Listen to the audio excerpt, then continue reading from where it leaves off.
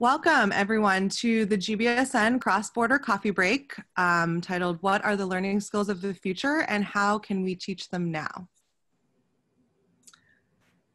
So before we get started and before I introduce our presenter for today, I just wanted to do a little bit of administration. You are muted throughout the entire duration of this webinar, but we will do a Q&A portion at the end of the webinar. So you can submit questions throughout the entire presentation through the Zoom Q&A feature. So to submit a question, you just click the Q&A button at the bottom or top toolbar, wherever it's located on your screen, and this box will pop up. You can submit your question anonymously. So by doing that, you click the Send Anonymously button, and then you just click Send. All the questions will be put in a queue in which we will get to at the end. Professor Popova will also be, prompting questions throughout the webinar. So when she prompts a question for you to answer, type in your answers in the chat function, so we'll be able to see. So I'm Nicole Zephyrin. I'm the Communications Officer at the Global Business School Network, and I facilitate the majority of the cross-border coffee break webinars. Today we have Professor Anguelina Popova. She is an associate professor and the director of the Center for Teaching, Learning, and Technology at the American University of Central Asia. So now I will hand it over to Professor Popova to begin your presentation. Hello, everyone. I am very excited to be here, but I'm also a little bit nervous because it's the first time I do a webinar where I have no idea who is listening to me. So I would like to first ask you if you could please in the chat box tell us which country you're in and what is your position at your institution. This would be very useful for me to know who am I talking to. And while you do that, I am going to tell you a few words about the center that I lead. The center was created in 2013, a very slow start, and now we are an integrated part in the structure of the university, and we provide trainings to new faculty and not new faculty on the course design and on using technology in education. And my background is in sociology, political science, and educational technology. All right, so we have people from the US. Hello, it's probably evening there for you. So I'll try to keep you entertained. All right, so I'm currently involved in a research on the future of skills because we're during the next strategic planning of the university, and I wanted to investigate what educationalists from our part of the world think in terms of what skills do they think we need to teach to our students, and also look into what skills the employers expect. We do have some ideas already because we have regular meetings through our curriculum boards with stakeholders, but I wanted to do a more of an in-depth research of that. And of course, similar research has been done in the West, including from my PhD supervisor. So I wanted to see how do we compare. And in your network, you have universities from all over the world. And I think that to some extent we deal with similar problems, but maybe also with some different problems for economic reasons. So in 2015 and 2016, the World Economic Forum came up with what you see on the screen, a list of the 21st century skills. And I would like you to please take a look into these skills and tell me what you think.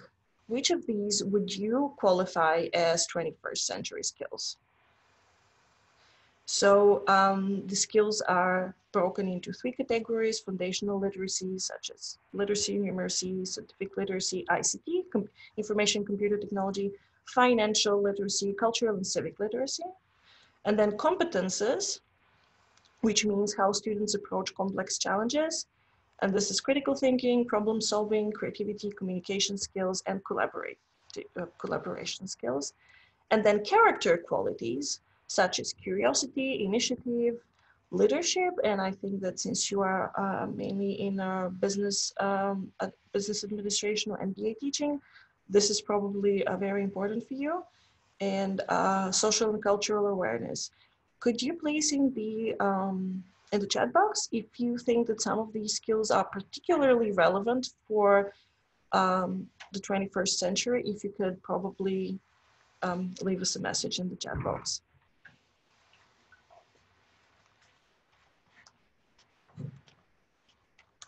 Okay.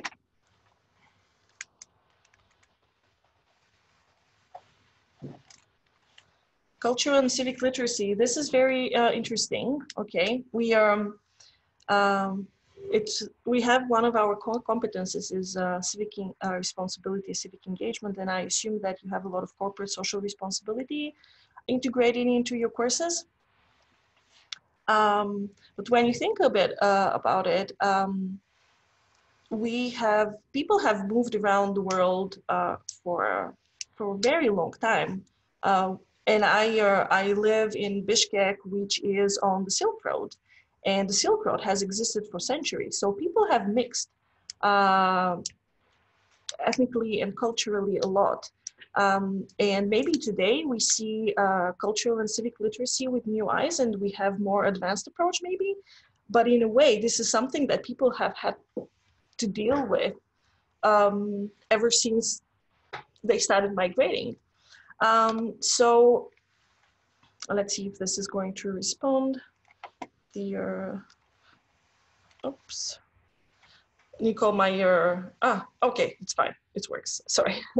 So some authors argue that the real 21st century skills are actually related to technology and more digital technology and information, because we didn't have this before.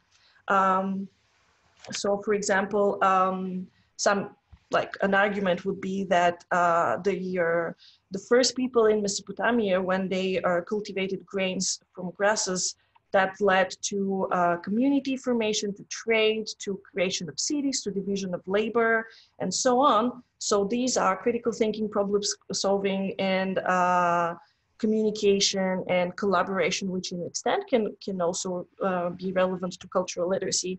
But there was no digital technology and the information was scarce, while now we have an explosion of information. Everybody is producing something that is considered or can be qualified as information. So some authors argue that the real 21st century skills, these are information literacy, that is searching, identifying, evaluating quality and reliability of online information and effectively using it, and also curating and sharing this information. So I mentioned this because I would like us to think in perspective of, next slide, hopefully it's gonna work. Hello, Angela. But I agree with Katie, I agree with you. These are skills that our students need.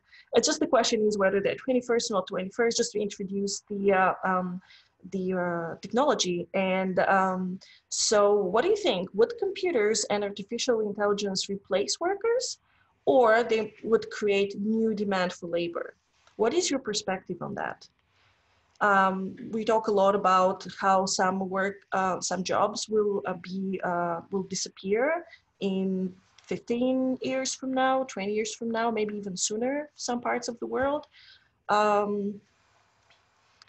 This can be from people working in coffee shops where a robot can make coffee for the customers, to some more complex tasks, including big data analysis, accounting, and other financial operations. This is one of the very likely possibility, but also some people argue that, well, there will be some jobs might disappear, but others will be created. So if you can write in the chat box, what do you think? Do you worry about your job as maybe educators, whether this would affect your work? Do you think that in 50 years from now, we will be teaching, we'll be having the jobs we have now?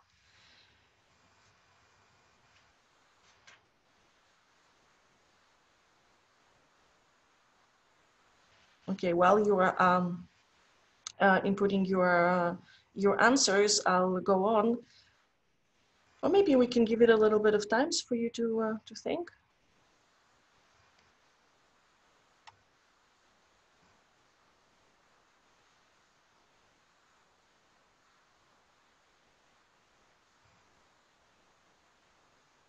Okay.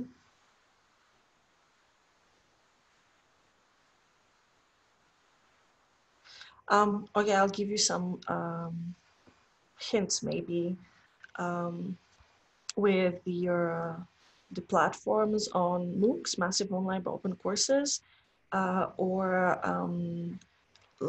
other platforms like Linda, where people can have courses on specific, that train them in specific programs or specific skills.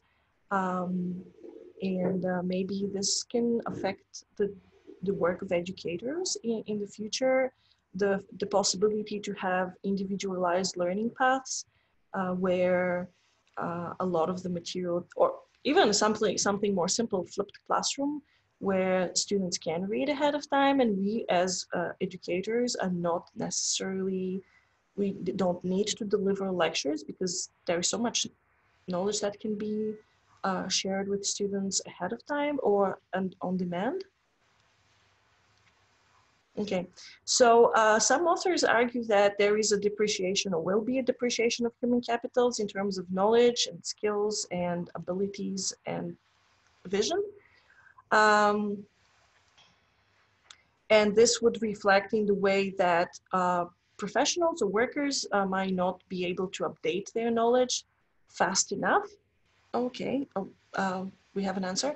And they might not update their skills and their knowledge fast enough to be able to be flexible for their current or their future jobs. So I'm going to read the answer from Jim Rice. Thank you, Jim. So you say you're focused on executive education and artificial intelligence will be important, but we will still need the human engagement and strategic thinking, especially within the cross-national, cross-disciplinary, cross-cultural team. Wonderful, exactly. So we'll go a little bit further in the presentation in what kind of activities we can do. I'm not quite sure whether we'll have enough time, so I just prepared 3 options. Okay, so thank you, Jim. You kind of give answer to the question, and then what should we as educators do so that our students' jobs are not obsolete in, well, their jobs might be obsolete, but their skills shouldn't be obsolete in 10 or 15 years from now. I am myself from Europe, and we use there this term lifelong learning. Maybe the terminology varies from one place to another, but I think we can all understand lifelong learning as the ability to learn throughout your life. That is being flexible. Okay, so now I would like to tell you more about one of the interesting researches that was done last year with educational experts in Europe and North America, and the way they see what kind of skills should we focus on when we construct our classes and our curriculum.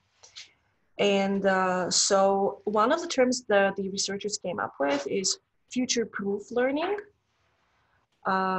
Future-proof learning is basically learning that does not, I'll read you the definition, is defined by the acquisition of knowledge, skills, and attitudes necessary to continue to learn in a stable and enduring way in a rapidly changing world.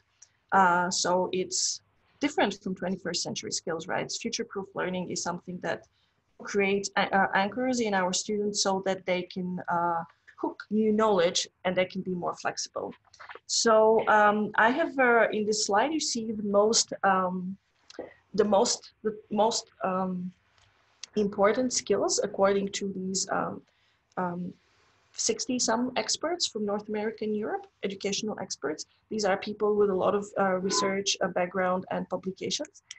And so they think that the most important is metacognition and reflection, and then skill transfer, critical thinking, learning in authentic situations, competences, and so on. I can share with you the link to the article. It's freely available online. But I wanted to focus on these specific skills now. And let's see how fast Zoom will react to the next slide. Okay, is this the right one? 21st. Okay, so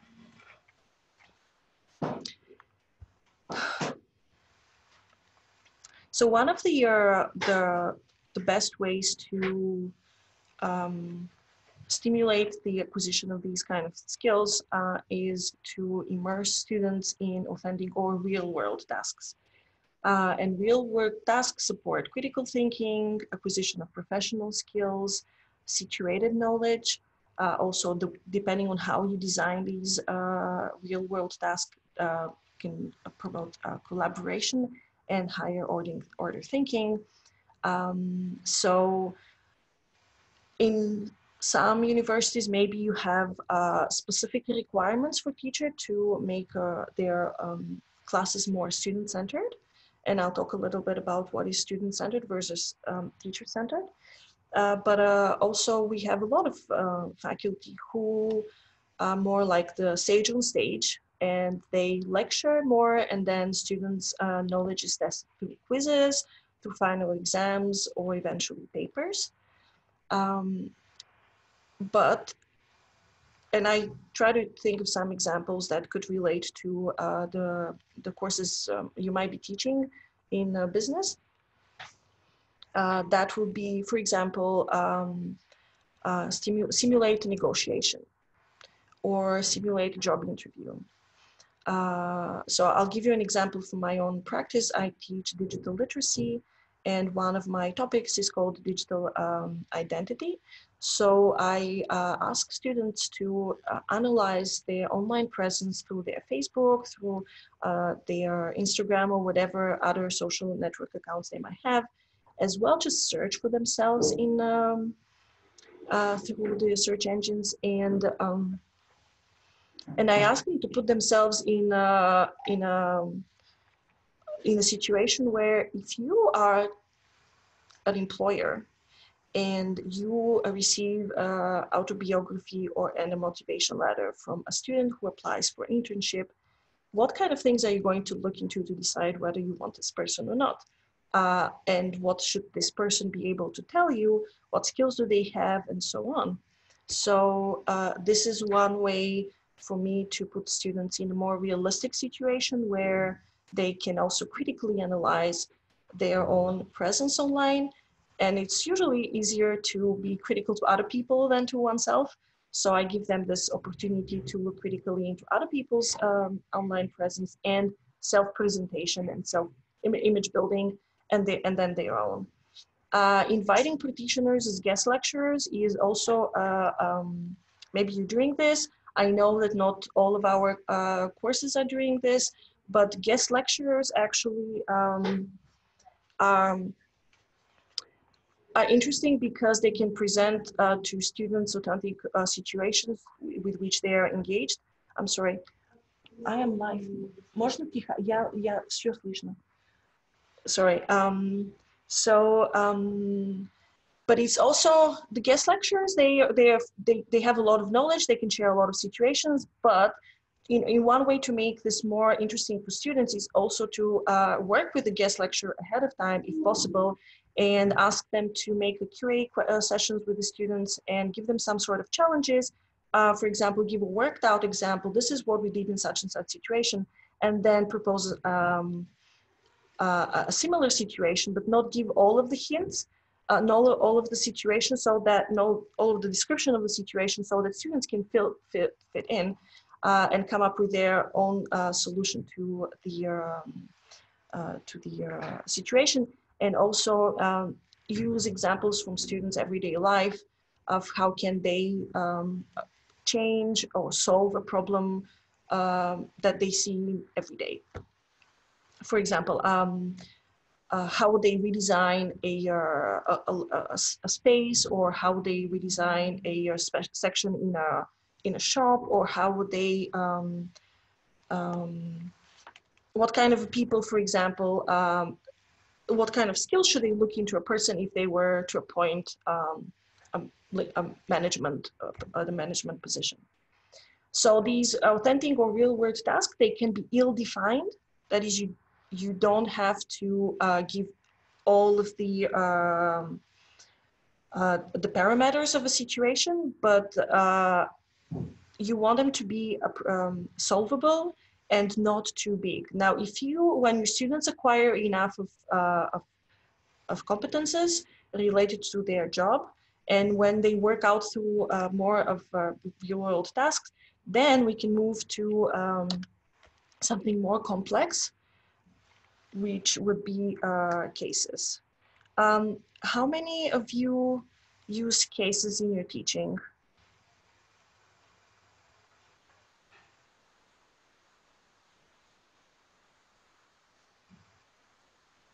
Okay. Jim, thank you very much for your comment. So Jim is saying that with the rapid development of game technologies, with the ability to play with others across the globe, need to be harnessed to engage students, executives in simulated learning experiences, yes, rather than in only war games. So I want to make a point on the difference between vicarious learning and learning in a simulation, because simulation can be vicarious learning in a way, but this is when you give workout examples to, when you want students to acquire skills, and this is, I'm going to give you again an example. It's a simple, no, we can go to the next slide. It's a simple case, but I think you will understand. So one of the things that I teach to my students is information literacy, and how do they search for academic literature in databases. So the first thing I do is that I give them a worked out example. If this is your question, and these are the search terms you used, and this is the results you came up with, can you look through these results and tell me, are they relevant? And so we discuss this, and then the next time I give them a list of results, but I don't give them neither the search terms I have used nor the research questions I have had.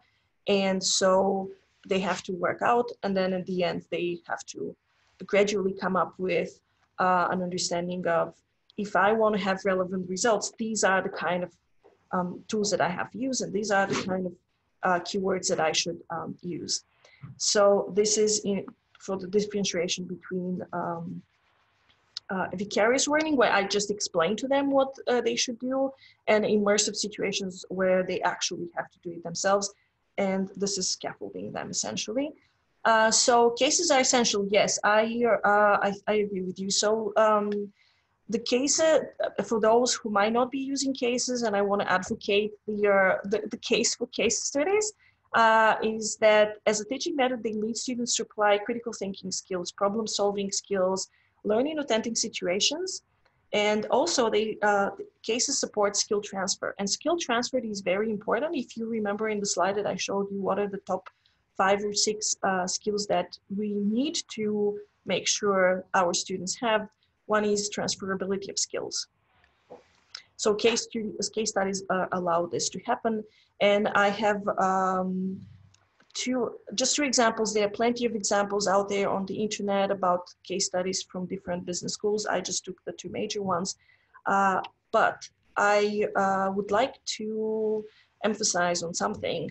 While you can use in your teaching practice case studies from that other people, colleagues have developed, this would be one way. This is the worked out example that you want to go through with your students.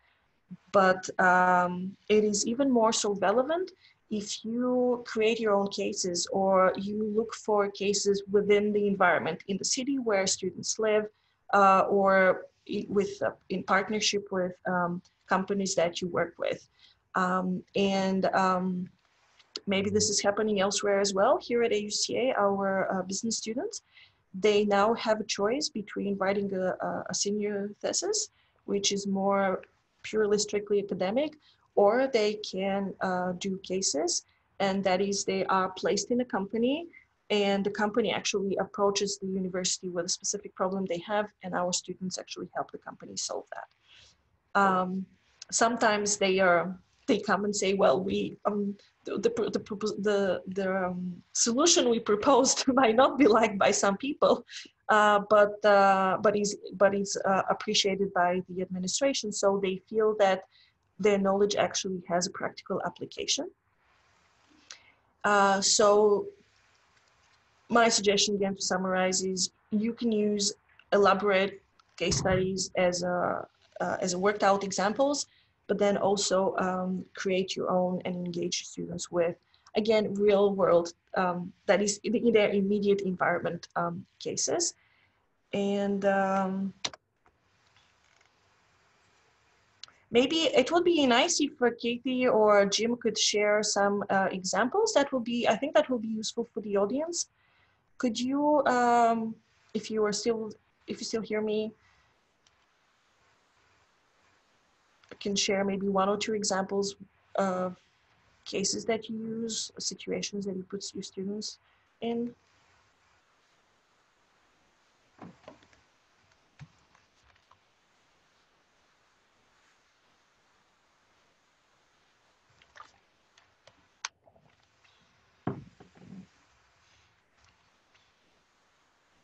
Well, I'm hoping that Katie or Jim or somebody else is writing. I would like to give you an example. This is not from the business administration department. It's from the social sciences in a course on urban development, where students have to work on, well, depending if the class size is bigger, maybe they choose 2 projects. But basically, students pick up a problematic neighborhood where something is missing, and they apply all of the skills that they have acquired, all the knowledge they have acquired throughout the course to design or redesign the space. So the way this is done is that the students work with the authorities, and this way they know that the proposal they come up with has been negotiated already and maybe even given permission for accomplishment by the relevant authorities, by the city hall or some on the local communities. And also they have to discuss with the community, with the people from the neighborhood in order to provide the best design that suits everyone. So, so this is a great experience for them because they leave the course and it's not even a required course, it's an elective course with a hands-on activity with real world knowledge, and it's a very effective way. So Jim is saying that we work in sub-Saharan Africa, Latin America, or Asia to train health sector managers and board members. The cases must be relevant to the local context. Yes, the culture, language, and sector challenges and opportunities. Thank you for emphasizing on this, Jim. Yes, definitely the local context and culture are very important. And that's why I also want to investigate how our employers here in our part of the world in Central Asia think about skills, because it's important to see what the different stakeholders, how the different stakeholders see a situation. Okay, and Katie is sharing a course on capital budgeting based on decision made by university regarding student housing replacement. Okay, this is I don't know if you, sorry, I'm so new to your network, but I wonder if you have a beyond the webinars, whether you have any space or platform where you can share your experiences and ideas. The university where I work is a part of a network of American universities, liberal arts universities from outside of the US, and we have a consortium, and we actually have this special interest groups where we work together. For example, we have a group of people who work on implementing digital literacies. We have a group of people who have centers for faculty development. Unless you already have something like this, I would strongly encourage you. You have so much experience from different contexts, and it would be great if you could share more of like these cases that Jim and Katie are sharing now. Thank you so much for this. Okay, I think I would like to move to the next slide. So, as I mentioned a little bit earlier, the educational experts that have been interviewed for the future-proof learning think that the most important skill we need to teach our students, this is metacognition, and which is critical awareness of one's own knowledge. And metacognitive practices allow students to skill transferability, to know their strengths and their weaknesses, and also to be able to create plans of individual or self-development. Now, I want to mention here a major postulate in educational sciences, and this has been said many years ago, half a century ago, maybe even more, in the 50s, by David Ausubel, who says that the most important single factor influencing learning is what the learner already knows.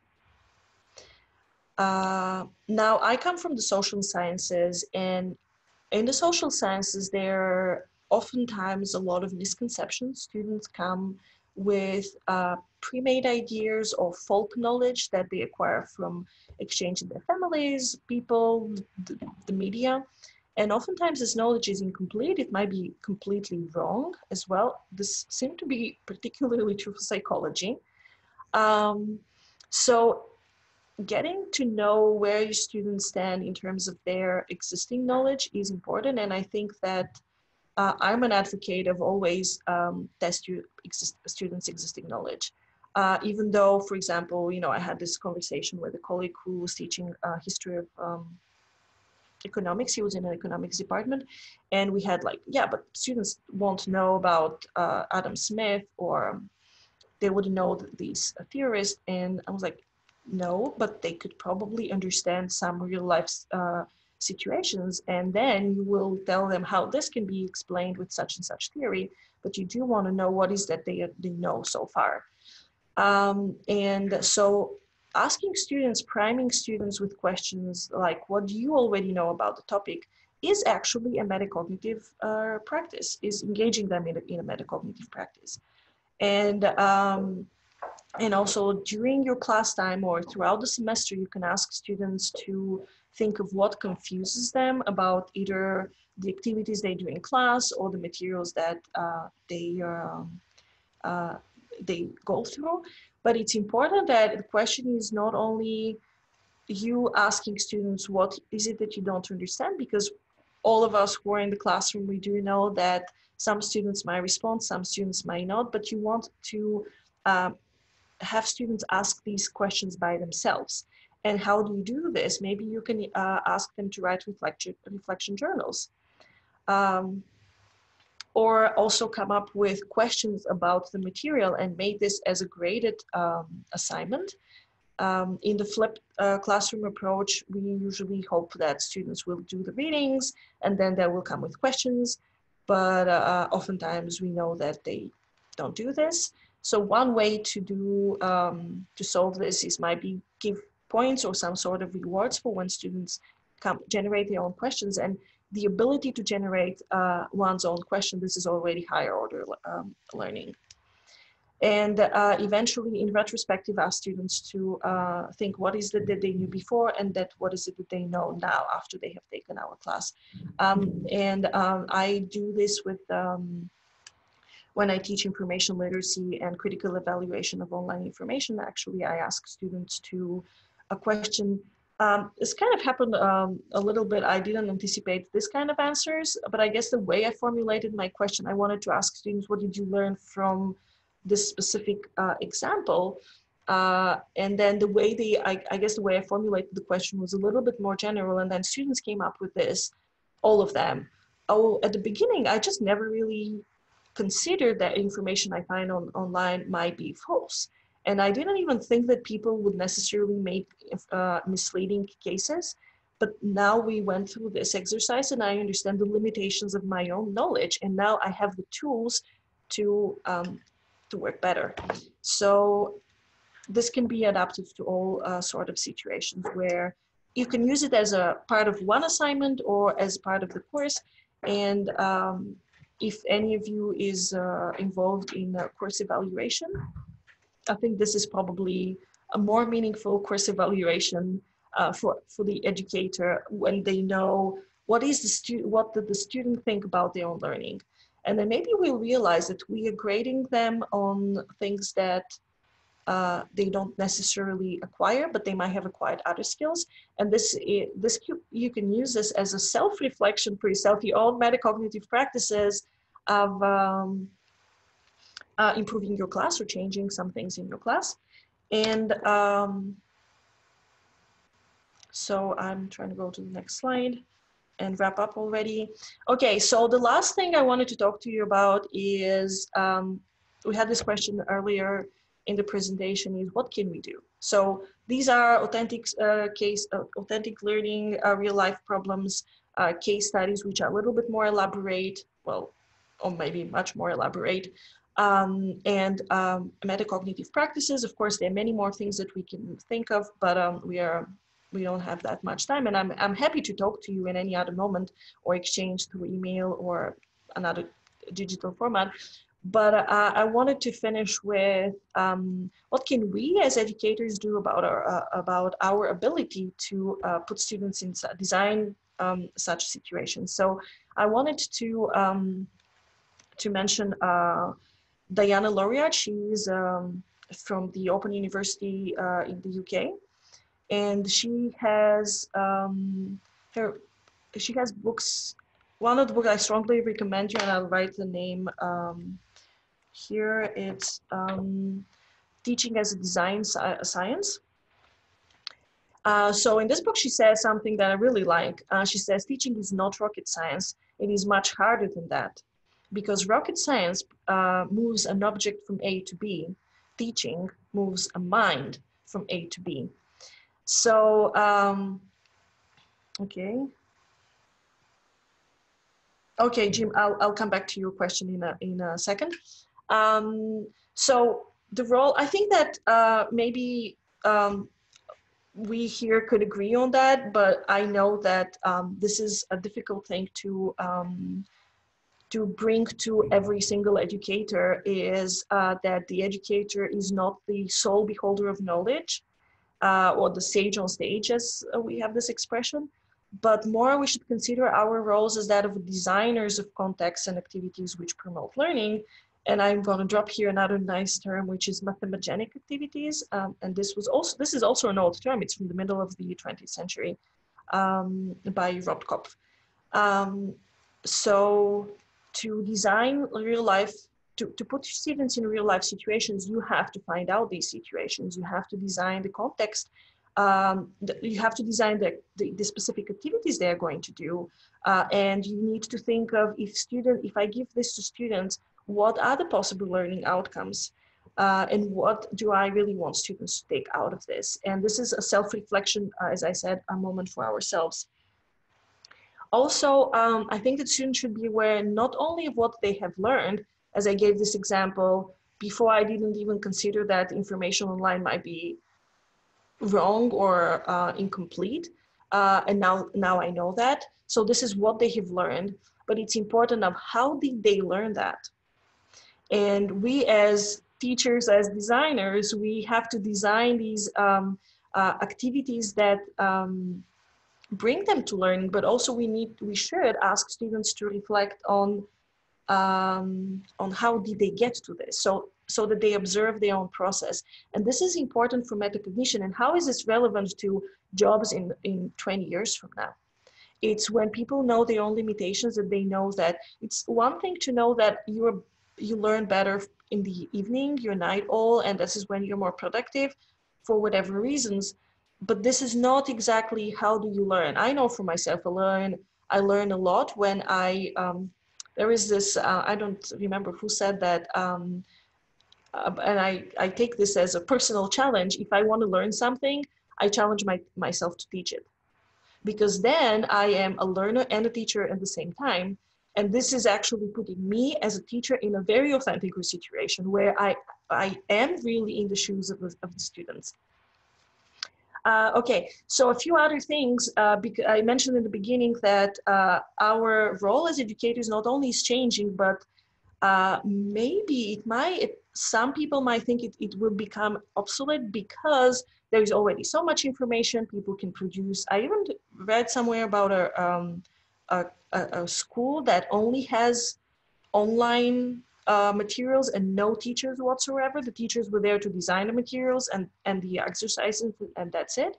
And I teach in a liberal arts school, so, but I'm also, my background is educational technology. So I think it's an interesting topic to debate on. But in either case, consider giving badges to students for accomplishments that go beyond the grade or beyond a stamp that we put for completing a course. And also consider that we might have clear learning outcomes for our courses, but how the students are going to get to these learning outcomes, they might have a variety of learning pathways. And when I mention digital literacies and teacher professionalization, I do keep in mind that through technology, we can actually allow for these multiple learning pathways. Also, I have this advice to you, if you don't use it already, and we started trying to implement this in our university, support students' portfolios. This is a metacognitive practice to write in their portfolios. B, it's also kind of a selling point where students can showcase their best accomplishments, a best product.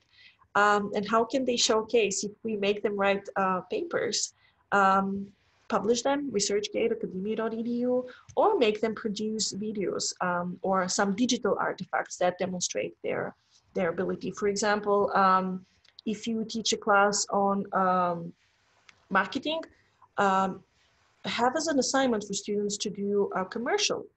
And then this commercial, it's a video, they can upload it onto their portfolios.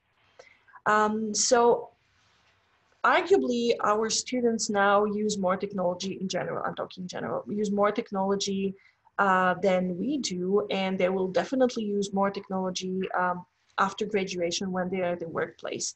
So I have students coming to me and telling me, oh, in our internship company, they ask us to use Excel, and we don't know how to, but we are not offered classes. And I tell them, it's not Excel that you need to know. It's math and it's logic and it's whatever other accounting functions that it's the thinking that you need to know. It's this knowledge that you need. And then Excel or something else, it's just the tool that allows you. We have students in social sciences freaking out, oh, SPSS is so difficult. And I was like, you just didn't get statistics very well. SPSS is really easy to use once you know what you can do, what you need to do. And then the tool is just there to serve you. Which also means that we should be aware of what technology is out there and keep ourselves up to date. But it doesn't mean that we need to master all of this technology. We need to know mainly what the students need to be. They need to have the concepts and how to navigate in an environment. So for example, my students produce a video projects at the end of the semester. I don't teach them how to do videos. I guide them through when they show me their drafts. But what I really care about is what is it that they say and how do they deliver it, and do they use the methods that I have told them. And also, they are not journalism students, so I don't expect them to do great things. but they actually figure it out very, very fast because they know what is that they need to produce. And then the tool doesn't really matter so much. I mean, um, this is contrary to Mark Lucan's media is the message, but I think that we don't need our students to be that proficient in one or another tool. They need to be proficient in learning how to use different tools. And this is also metacognitive practices. And finally, shifting from teacher-centered to student-centered approach, this requires training. So I don't know if in your institutions you have a Center for Teacher and Professional Development, but I think that in our university, this has been 5 years and the center is still small. I would love to employ more people. And I know partner universities which don't have Center for Teaching and Learning, which is an issue that should be addressed because keeping yourself up to date with your subject is great, but teaching is an actual profession. And I don't know, maybe could you tell us whether in your institutions for new teachers you have trainings on how to teach? We're actually going to have this mandatory for all of our new teachers, but this is only happening now, and in some institutions they don't even think of that, which is, especially for smaller institutions, is, or even for big, doesn't really matter, whether you're in front of 10 people or 100 people, you need to know how to approach the audience and how do you design activities for a large group or for a small group. Because I do these course design training with our new faculty, I see that switching from me as the beholder of knowledge, delivering it to students, to what is important for students to be able to do and how do I design the context around that and not necessarily deliver content. This is actually challenging for some people, especially I think people who have been predominantly invested in research. So it's a training that is required.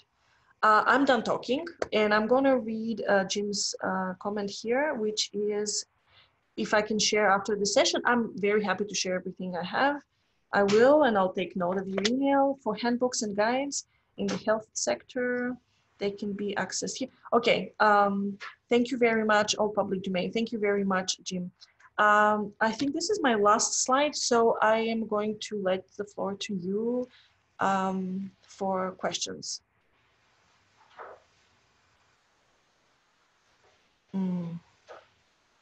Okay.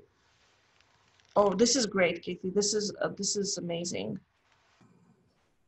You have academic professional development classes, a faculty mentor, which is wonderful, and first year for new faculty. Okay, yeah. We have this peer evaluation as part of the evaluation process, but I think that the faculty mentor is a way better approach because it's not something that people are afraid of. And we have a first year seminar, first year experience, whichever way you might call this, where teachers basically have a standard curriculum to teach, and some of the colleagues switch classes so that they can see how their students are, and it's actually has been very insightful. Do you have any questions for me or some things that you would like to discuss? I think we are past the time.